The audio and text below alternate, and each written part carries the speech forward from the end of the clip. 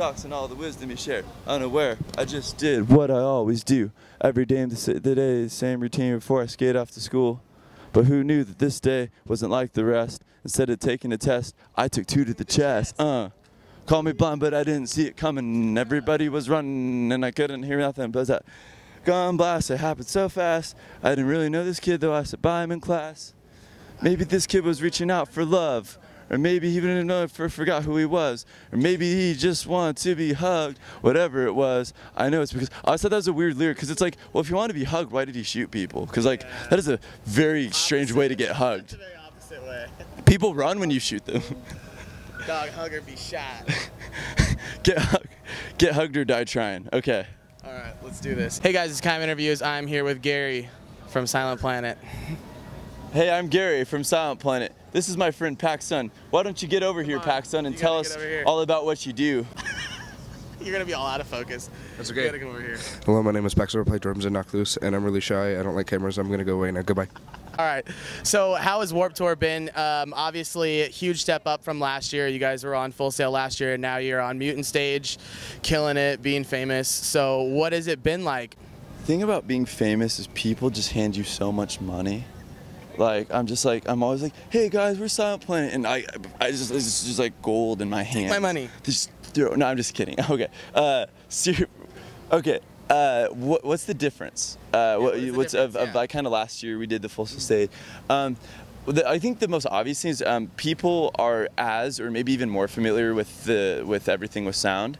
Maybe more so than The Night God Slept, which obviously last year the record was still very new, and it's like, you know, you always get a little bit of hype when a record comes out, and people are always like, oh, a new record, but then you wonder, like, well, do they actually like it? Like, will they, you know, 5 months from now when everyone's not talking about it, will they, you know, maybe know these words? And thankfully people have, and probably a lot of it's thanks to you for helping us promote it and doing the album, the song by song walkthrough. But yeah, people have known the stuff. I think on this tour we're playing 4 things from our new record and 3 from the old one, which I think last summer was like 2 of the new songs and a lot of old ones. So it's been really fun though. It's been awesome just kind of rolling the record out, and people have been receptive to it. It's cool to be on a bigger stage too, because sometimes like you play before Guar, and like, you know, that's just a very interesting life experience in itself. Like you're playing and you literally like see like space aliens staring at you backstage, like Sharpening the knife. Sharpening their space axes. Yeah. So space axes. Seeing them vape without their suits on. Yeah, they vape. It's true. I have seen the singer of Guar vape. That is a true story. It's also an interesting life experience. Yeah, it's funny because they were talking in their like Guar voices. Oh no. Because it was just an audio thing. Yeah. And so it was really funny to hear them talking like space aliens, but just being, you know, middle-aged dudes. But it's pretty funny for sure. They're talking about how on their planet they don't have women, only men, and how he murdered his dad. When he came through his dad's anus, he was shredding a guitar and killed his dad.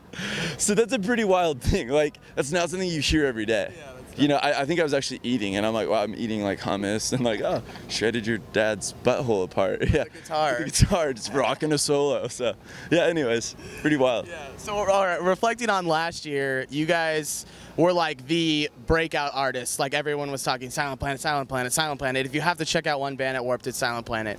And like you guys got Best Underground Band by AP, you know, at the APMA. So I mean, what was that like?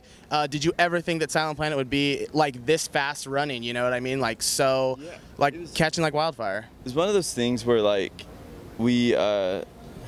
So I guess like AP like chose 5 or 6 bands for that category, and then they opened it up for voting. And so first when we won it, I was like, oh, that's kind of strange, whatever, you know, and it is cool as an award, and you know, I appreciate AP giving us a platform. Didn't think we'd win it because, frankly, you know, Knock Loose is, their crowd, I mean, they're insane, like, they're hype and everything they're doing, and they're a great band. And so when they announced it, first I was like kind of puzzled, and then after we won it, our manager was like, hey, you know, you know, like 69,000 people voted for you, I think was the number, or something very close to that. And that's when it like started to mean a lot to me, because it wasn't about the award, it wasn't about being on stage or, you know, giving an awkward speech that I'm a minute late to because I was taking a crap when they announced our name. But I think the really powerful thing was like taking a crap. Yeah, I was crapping when they announced it. It's true. I was wiping, I think, but yeah, I was in the crapping process, which is why if you watch the video, it's funny because they're like, and the winner is Silent Planet, because they're British guys, and then so then like the cheesy stock guitar riff comes on. It's like and so it like goes on for like 30 seconds, and this clip is like a 10-second loop, right? And so it's like looping, and people are like, who's Silent Planet and where are they? And then eventually it gets so long that the dude from Gospel Youth is like, Silent Planet, where are you? And it's like, no. It's so awkward. Finally you see my guys, and then you see me sprinting down the aisle, and because when I was crapping, I heard someone scream, "Where's Garrett?" I get out, and Cameron from Bear Tree is like, "Dude, you won an award. You should probably go up on stage." Not be crapping right now. And so I run up there, but it was very surprising, and all that saves, it was like this cool thing, and then I realized like 69,000 people voted, and that's when it was like, oh, that's powerful that like that many people clicked it, whether maybe they were just like, oh, I'll choose that one because it's a fun name, or if it was maybe people who like went through the survey solely to get to that category and say that. And that was insane. And I think Not Loose had an also very insane amount of people vote for them. It was a very close number to that. So it's really like, to me, it's like there's no like best. I'm not into superlatives as much as like, it's cool that people have been impacted by what we're doing, and it's something that we never thought we would do, because as you know, we've been grinding and doing this since a long time ago, probably before we even knew each other, and we've known each other for like 5 years. So it's been going on for this crazy long time, and it's really cool. So long-winded, weird answer. Yeah. No, that's good. That's awesome. Transitioning to your guys' record, I know it's kind of a weird transition going from this to that, but someone was asking about the color wheel on Twitter, and so I just want to address it. That's probably the one thing we didn't talk about with the record. So if you could just explain that real quick for people. What does the color wheel represent, and how does that fit in with the whole theme of the album, the concept? The color wheel is why I called it Everything with Sound, because I took mental illnesses, you know, and we took archetypes, and we took the Enneagram type numbers, and the color wheel was sort of like my, like, I kind of, sometimes I see concepts, even sometimes numbers or words, like in color, as much as that maybe sounds odd. And so like, these are like how like the colors that I see when I see these things. And I really wanted to like, I wanted cross disciplines from like, because there's like theology and there's philosophy and there's like some psychology and some literature. I wanted to cross into art theory more. And so you have the whole color wheel, and every song like has a color that is attached to me, like both in the sound and in the mental illness. So I sort of like fixed colors to it, which helped how we chose our the ink blots that we made for it. So it's sort of this idea that like everything is connected, you know, everything is sound, so that the music and the concepts and the art, I want it to all like come together.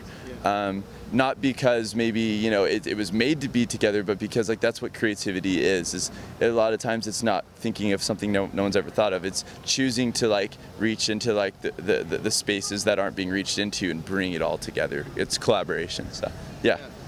That's awesome. Now that your album's been out for a while, I'm sure fans are wondering, has there been any writing, at least lyric-wise, and okay, so let's talk about it. A lot of writing. Yeah, Mitchell has written a lot of music, and I've written some words, starting to really get to that place. It's weird. So when I'm like in the process of writing an album, I'm writing 24/7. Like I'm dreaming about it. I'm waking up. I'm thinking about it, and it's a weird process because it's very fulfilling, but it can also be like taxing in a weird way. Like I'm not very good at relationships when I'm in that phase, you know, because I'm like people say things, and probably instead of like engaging with what they said, I start like analyzing it and thinking like, that's kind of interesting. I wonder what's another way to say that. You know, I just get in this really weird linguistic space, analytic space, where I'm almost like, you know, I don't know, I'm just interacting with words very differently, and obviously words govern everything.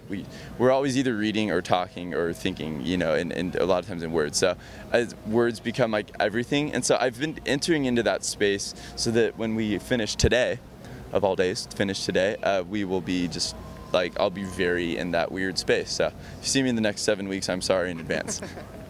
Awesome. Okay, well, lastly, what is your favorite song to play on Warped Tour for this set? I think Nervosa's been my favorite on this tour. Like, it's weird. It's really weird. And it's like, it's kind of sludgy. And I can tell that some people don't really know what to do when we play it.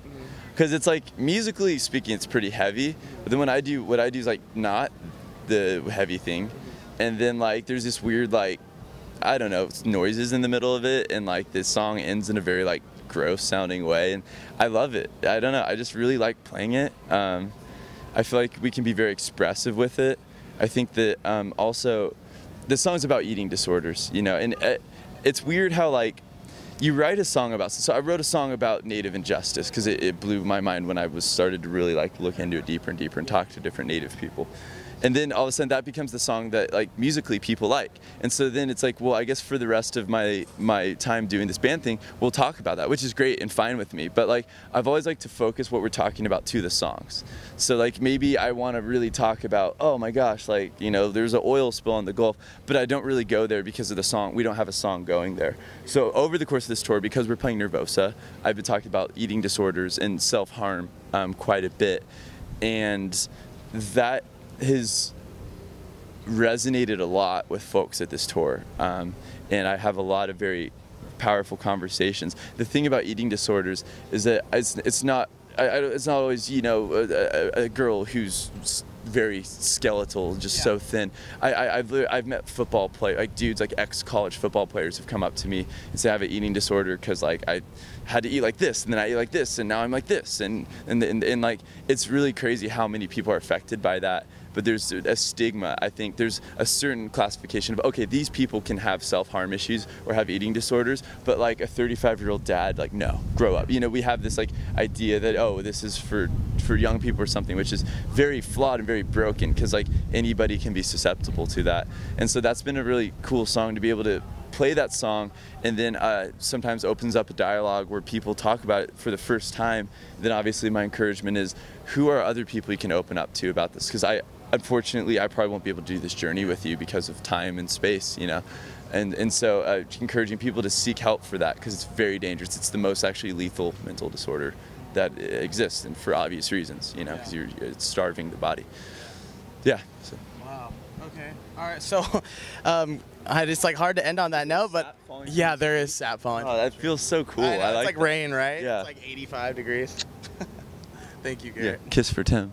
I'm taking over this interview. I want you to tell us, Tim Kayam, what is the best interview you've had in the last year? It can't be me, I know, it's probably this one. But besides this one and all the other great ones we've done, what is your favorite interview that you want your listeners to go look at right now? It's going to be in this box. Can you do that? Did they do that on YouTube? I can do that. It's going to be in the box. It's going to be in the box. Make sure that it's not the devil. I don't want my mom seeing the devil in this thing. It's going to be a Silent Planet interview. No, it can't be. It has to be something else. It's going to be funny. I'm going to break the rules. You're just breaking the rules. What a jerk. I'll put this interview in the box. So it's like they just keep clicking. It's so meta. Yeah. It's like an interview within an interview. I'm deep, dude. Dang. Super deep. A young person came up to me after a show and said, "Hey, did you see it?" And I'm like, "See what?" And they're like, "I just liked your page on Facebook." You're like, "Yeah, I saw it."